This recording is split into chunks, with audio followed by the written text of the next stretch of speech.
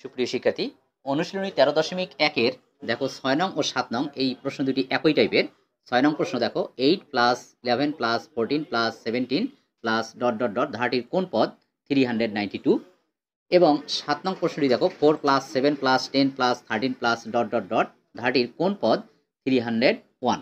এখানে লক্ষ্য করো দুইটি হচ্ছে সমান্তর ধারা। আমি যদি এই ধারা দুটির যে কোনো একটি সমাধান করে দেই, আশা করি তোমরা বাকিটির সমাধান নিজেরাই পারবে। আমি 7 নং প্রশ্নটির সমাধান করে দিচ্ছি। দেখো 7 নং প্রশ্নের সমাধান। এখানে প্রদত্ত ধারাটির প্রথম পদ a = 4 এবং ধারাটির সাধারণ অন্তর d। এখানে সাধারণ অন্তর d আমরা যে কোনো পদ থেকে তার পূর্ব পদ বিয়োগ করলে পাবো। দেখো আমরা 13 থেকে যদি 10 বিয়োগ করি 3 পাই, আবার 10 থেকে 7 বিয়োগ করলে 3 পাই, 7 থেকে 4 বিয়োগ করলে 3 পাই। তার মানে এই ধারাটির সাধারণ অন্তর d = যে কোনো পদ থেকে তার পূর্ব পদ বিয়োগ করব, 7 - 4 = 3। এবার ধরি ধারাটির n-তম পদ 301। ধরি ধারাটির n-তম পদ 301। আর সমান্তর ধারার n-তম পদের সূত্র আমি আগেই প্রতিপাদন করে দিয়েছি। সমান্তর ধারার n-তম পদের সূত্র হচ্ছে a + n - 1 × d। তাহলে আমরা লিখতে পারি বা a + n - 1 × d = 301। তাহলে বা এখন আমরা এখানে a এবং d এর মান বসিয়ে দেব। দেখো a এর মান 4 + n - 1, d এর মান হচ্ছে এখানে 3 = 301। বা দেখো 4 + 3n - 3 301, বা এখানে 4 - 3 আমরা পাবো 1, 3n 1 পক্ষান্তর করলে হবে -1, বা 3n = 300। সুতরাং n = 100। প্রিয় শিক্ষার্থী, আশা করি বুঝতে পারছো। যেহেতু আমরা ধারাটির ধরে নিছি n-তম পদ 301, n এর মান বের হয়েছে 100, সুতরাং আমরা লিখতে পারি ধারাটির 100-তম পদ 301। আশা করি বুঝতে পারছো। এভাবে তোমরা 6 নং প্রশ্নের সমাধান নিজেরাই করতে পারবে।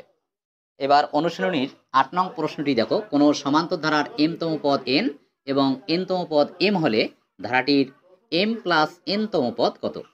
এই প্রশ্নটি খুবই গুরুত্বপূর্ণ, কারণ এই জাতীয় প্রশ্ন সৃজনশীল প্রশ্নে থাকে। আমরা এখন প্রশ্নটির সমাধান করব। ধরি সমান্তর ধারাটির প্রথম পদ a এবং সাধারণ অন্তর d। তাহলে সুতরাং ধারাটির m-তম পদ, ধারাটির m-তম পদ, তাহলে ধারাটির m-তম পদ আমরা লিখতে পারি a + m - 1 × d, এবং ধারাটির n-তম পদ a + n - 1 × d। প্রিয় শিক্ষার্থী, যেহেতু এই দুইটি পদ প্রশ্নে দেওয়া আছে, আমরা লিখতে পারি প্রশ্ন মতে, দেখো a + m - 1 × d, এই m-তম পদটি দেওয়া আছে n, লিখতে পারি n, বা এখানে d তোমরা গুণ করে নেবে, a + md - d = n, সমীকরণ 1। এবং দেখো এখানে n-তম পদ দেওয়া আছে m, এটি হচ্ছে n-তম পদ। তাহলে আমরা লিখব a + n - 1 × d = m, বা a + d গুণ করে নেব, nd - d = m, সমীকরণ 2। এখন যদি আমরা সমীকরণ 1 থেকে 2 বিয়োগ করি, তাহলে d এর মান পাবো। তাই আমরা সমীকরণ 1 থেকে 2 বিয়োগ করব। 1 নং সমীকরণ হচ্ছে a + md - d = n, এবং 2 নং সমীকরণ হচ্ছে a + nd - d = m। বিয়োগ করব, সাইন চেঞ্জ হবে, এখানে প্লাস আছে, এখানে প্লাস আছে, মাইনাস, এখানে প্লাস হবে, এখানে মাইনাস। দেখো a কাটা যায় আর এখানে d কাটা যায়। লক্ষ্য করো এখানে পাচ্ছি md - nd, এখানে n - m, বা এখানে d কমন যায়, m - n = n - m, বা d = দেখো n minus M by m minus n বা d ইকুয়াল, লক্ষ্য করো লবের মধ্যে যদি -1 কমন নেই তাহলে পাবো m মাইনাস n, অর্থাৎ হরের রাশিটির সাথে মিলে যাবে, এখন কাটা যায়, সুতরাং d ইকুয়াল -1। প্রিয় শিক্ষার্থী, এখন আমরা এই ধারাটির m প্লাস n তম পদ নির্ণয় করব। এখন ধারাটির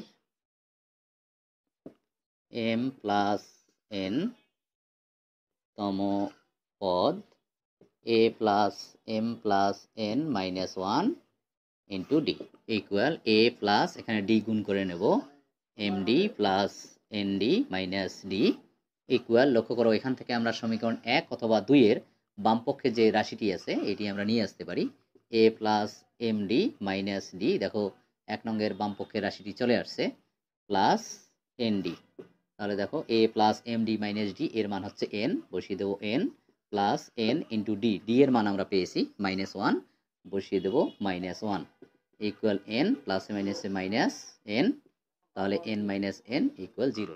শিক্ষার্থী, তাহলে এই ধারাটির m প্লাস n তম পদের মান হচ্ছে 0। আশা করি বুঝতে পারছো। আমি নেক্সট ভিডিওতে এই অনুশীলনীর আরও কয়েকটি গুরুত্বপূর্ণ প্রশ্নের সমাধান করে দেওয়ার চেষ্টা করব। সবাই ভালো থাকো, সুস্থ থাকো, আল্লাহ হাফেজ।